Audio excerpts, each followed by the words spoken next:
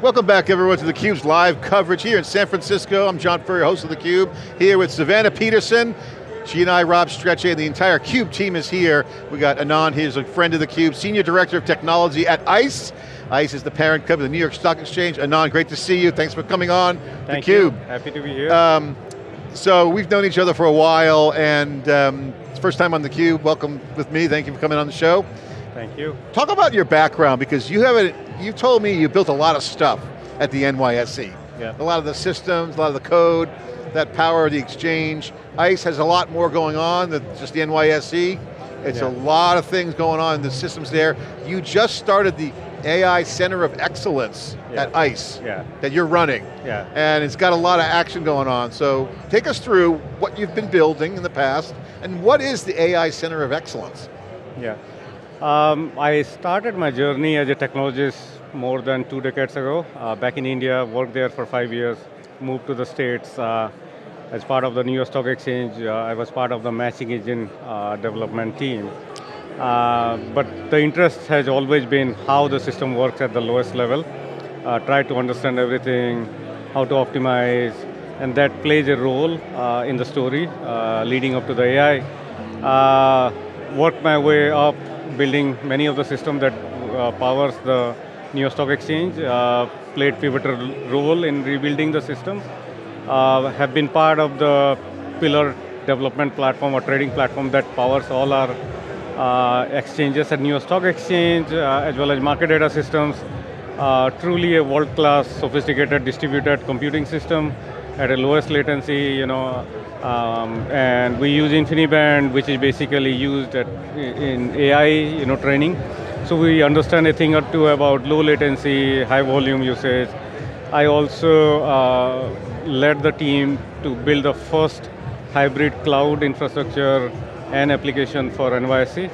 So I built a system for NYSE surveillance for the regulators. We mine data for 650 billion transactions every single day to find patterns. Once I finished How many signals per day? 650 billion. Billion with a B. B. That's a lot. At microsecond level latency. That means that you have ton of dense nanosecond granularity data, and you have to find patterns in the data set to figure out who is trying to game the market. There's a lot of vectors involved, a lot of embeddings, a lot of math. So the embedding and math, so math definitely is the core of all these things, right? But embedding comes later on. Okay, continue, I didn't interrupt. Yeah. So we'll come to that. So basically, once we finished all the data mining, and we didn't have the day-to-day operational challenges after the cloud migration, we started focusing on machine learning. So we built our deep learning models and things like that for the time series data. And then ChatGPT happened, everybody pivoted towards transformer models. So we built new sentiment analysis to correlate with the regulatory data or surveillance output that is coming out to figure out how we can auto-resolve some of the alerts. That's where vector database comes into picture, combination of multiple models, there is a pipeline and things like that. But then fast forward right now, I moved to lead the AI Center of Excellence for our parent company to increase our collaboration across the company, observability, there are similar use cases, how do we build it right, make sure we have the accuracy, explainability, and all the things that goes without saying in our world. So that's my journey. Awesome. So, well, congratulations, fascinating, and I can't wait to get into the weeds on some of the questions, because there's a lot of data. Real time has been a big part of what you're doing. Yeah. We haven't heard a lot from Molly and the Databricks team about real time yet. Yeah. They have to deal with real time. They're doing more like solve the big lake problem first, but real time matters in AI. Can you share your opinion on and commentary on why real time is so important? I mean, you deal with it every day, it's in your DNA, in your bloodstream, at ICE, but mainstream enterprises now are going to be dealing with real-time data. How is that going to change the game? Oh, it's a big thing. So I was explaining someone last week how the low latency comes into picture. So let's say you type something for a search, and the response takes 10 seconds to come back, you would give up on that search engine, right? So there is a latency of 10 seconds in that case, right? So you have to improve every step of the way so that it is faster. Now, to your question about real time, when things are happening around the same time, you need the information around that, right? So human surveillance is one big use case. As soon as something is happening, if you can correlate the data and find patterns, that's of immense value, So the time to act on something that is happening with human surveillance is a big thing, for any real-time use cases that is there out there in the world. Yeah, and low latency is critical. Yeah, and the way to think about this is that so LLMs cannot be a sledgehammer, right? So you have to build purpose-built models, small language model or classification model, deep learning model, to figure out how to use all these things as modules, rather than, thinking that ChatGPT will solve all the problems, So yeah. So when people say neural network, yeah. Okay, the AI is a neural network, knowledge graphs. I mean, a knowledge graph is a knowledge graph, we know what that is. But neural network has kind of, I won't say the term's been abused, it might have been misused a lot. What is a neural network in context to AI? Can you simply explain what that is? Okay, is it a format? Is it a database? Is it graphs? Is it like math instead of keywords? I mean, neural network, is it essentially an actually instrumented node in a graph? What is a neural network? Okay, so let me dumb it down. So we know about human brains and neurons, right, basically. So let's say you have a picture of number 9, and you are saying that this model can understand that this letter that you have scribbled is actually 9. So what happens is that each of the neurons, which is essentially making a decision whether a pixel fits in that number 9, let's say there is a 28 by 28 pixel, number 9, and you lay that in a flat neuron, in the first layer, each of the pixel will make a decision.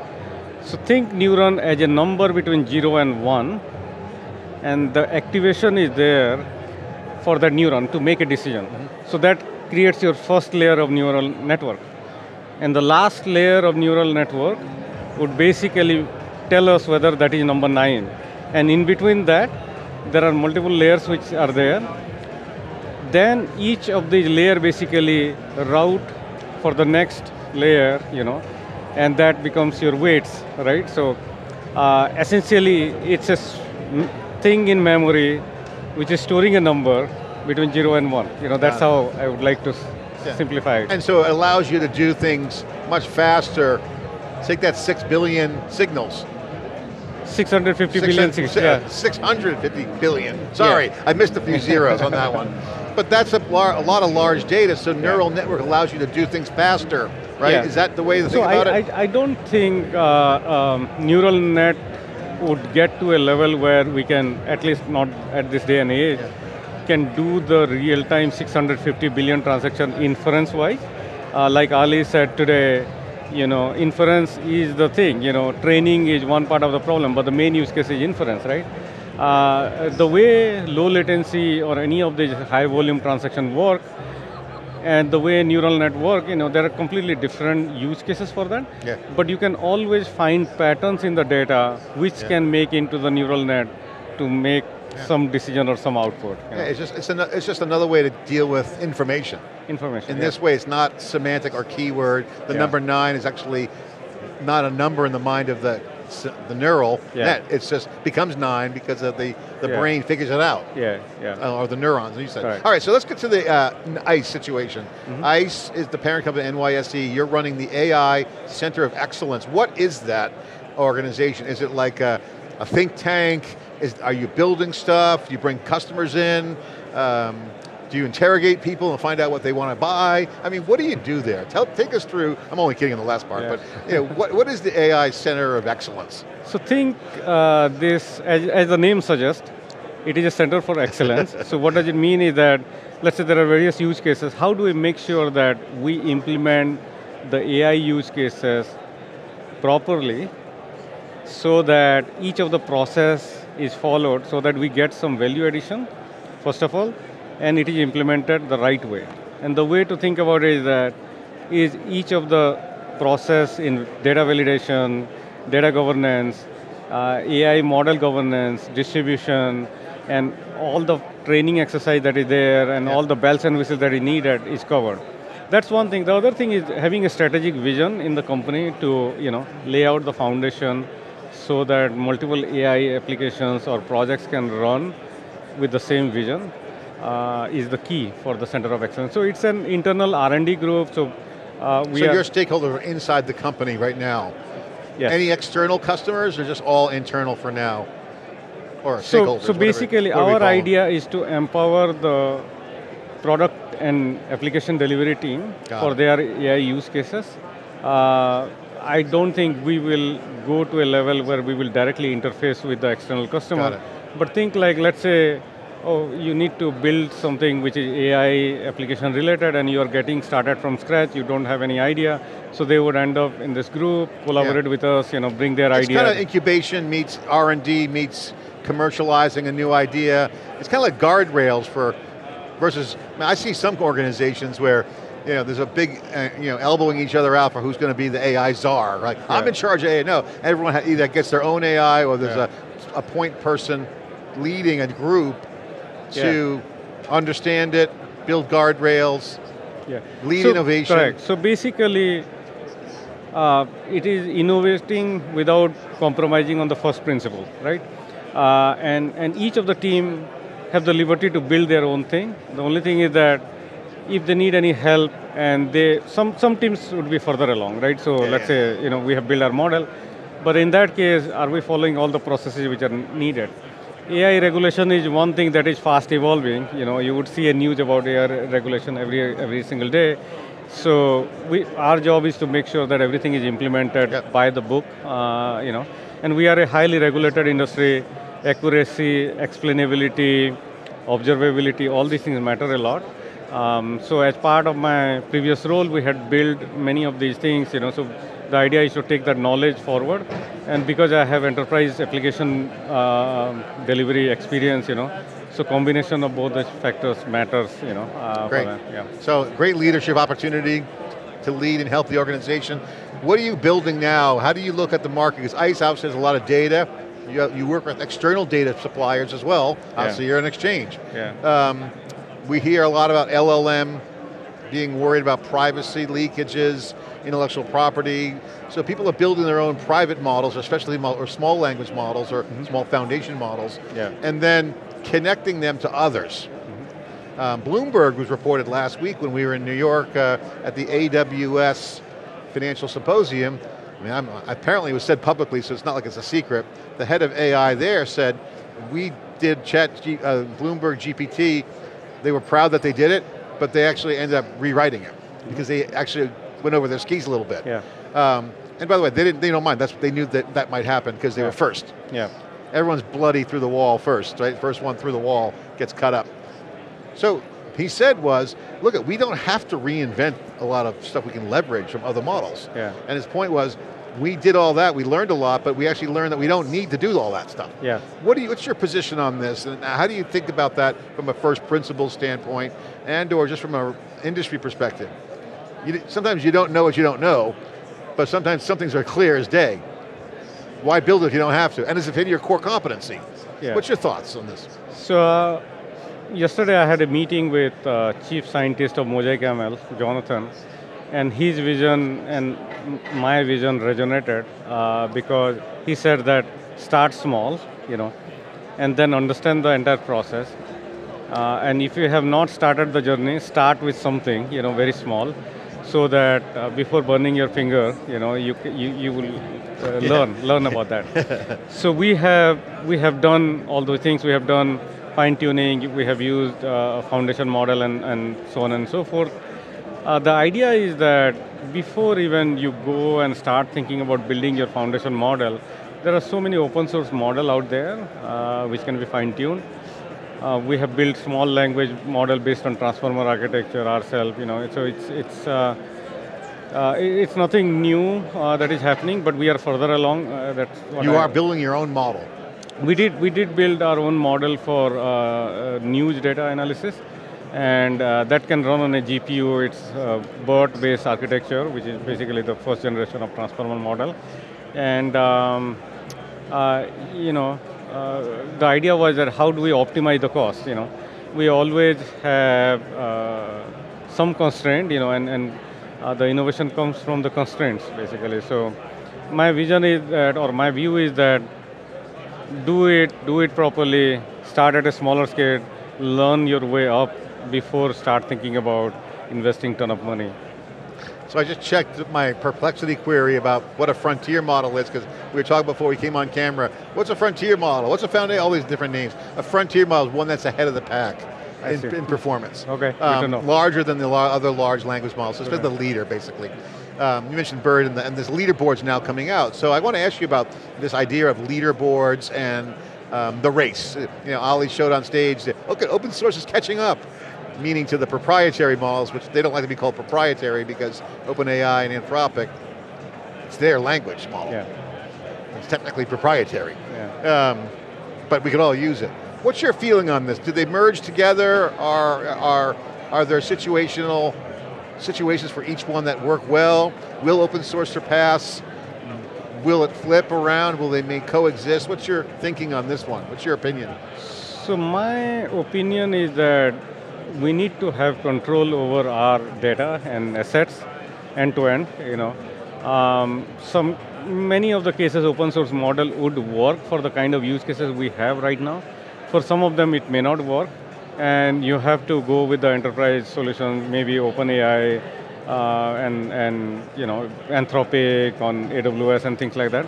But in those cases we make sure that we have coverage for data privacy, and our cybersec team, they validate the entire pipeline to make sure.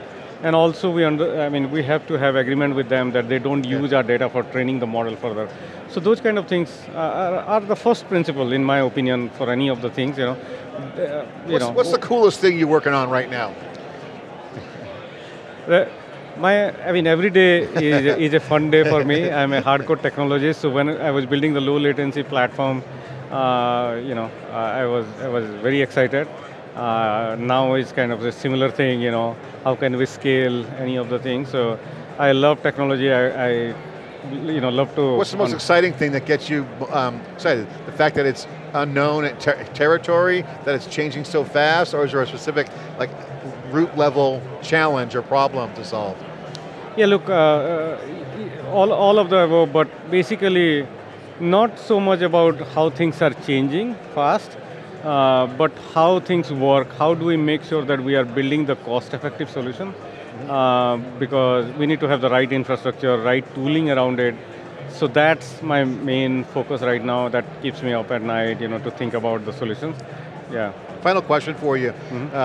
You mentioned regulated industries, explainable AI, whatnot.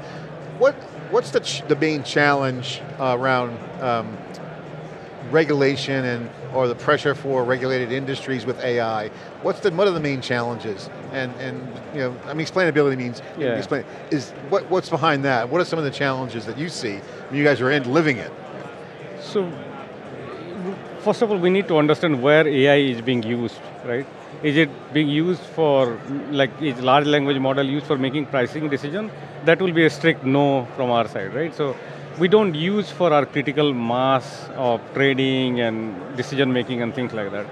Where we use is productivity improvement use cases, right? So where you can improve the productivity kind of thing. The other thing is, are we doing everything by the book? Do we have audit trail? Do we have observability? Do we have monitoring? Did we validate the accuracy of it? You know, all those kind of things. So that is of paramount importance for us, you know. You know, you guys hosted a really great event in Silicon Valley, and I was talking to some of the technologists, Andy Betzerstein and others that I've known for years, and I asked all the ones that have been through multiple waves of innovation, what about this wave? And they're like, oh, it's going to be productivity right out of the gate. And the comment was, it was like email. Email and Office Suite was like an instant step function change from what was before. Yeah. And he said, and then it's going to probably go into some sort of more programmatic agents, and then ultimately some intelligence. But he thinks it's definitely going to be the low-hanging fruit now on productivity, similar to what email did in, like, say, word processing and spreadsheets.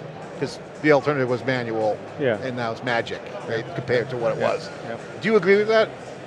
I mean, that, and also you have to think about what are the things you do manually, like you go to Perplexity and then search for something, it gives information.